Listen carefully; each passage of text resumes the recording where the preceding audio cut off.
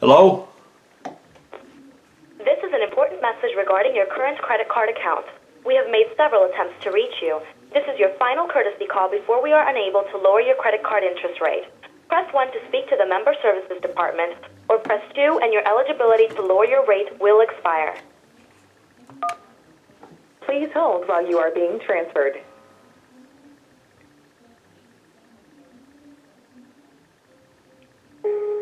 Your call is very important to us. Please stay on the line and you'll be transferred to the next available agent.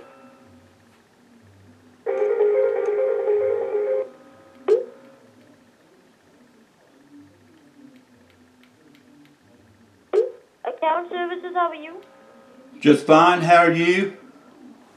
I'm good, thanks for asking. And I see here that you pressed 1 to drop down the rates on your existing credit card, right? That's correct. As the next step, I will go ahead and complete your profile.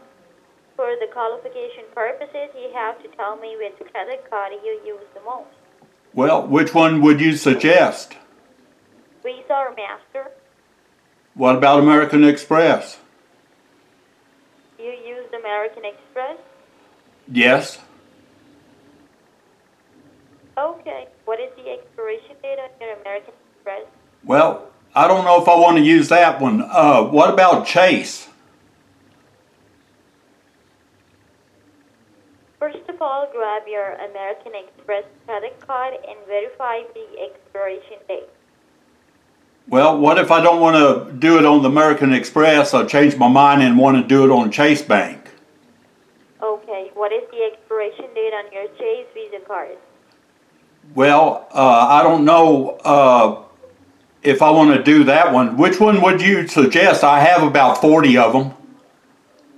So once these cards and shove it up in your ass and dance like a monkey, you fucking piece of shit. Oh, that's not very nice of you to say that. I bet your mother's proud of you. Well, I guess that lady was rude to me, my goodness.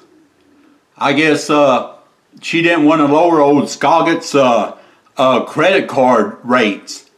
And she got just plain irate. Spoke like a sailor. My goodness. Was it something I said?